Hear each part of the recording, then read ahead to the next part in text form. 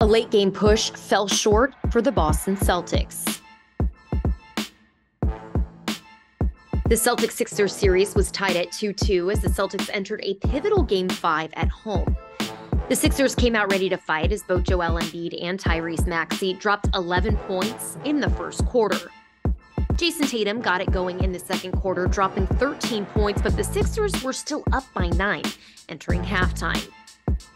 In the second half, the C's defense continued to slip as the Sixers finished with a 115-103 finish on Tuesday night.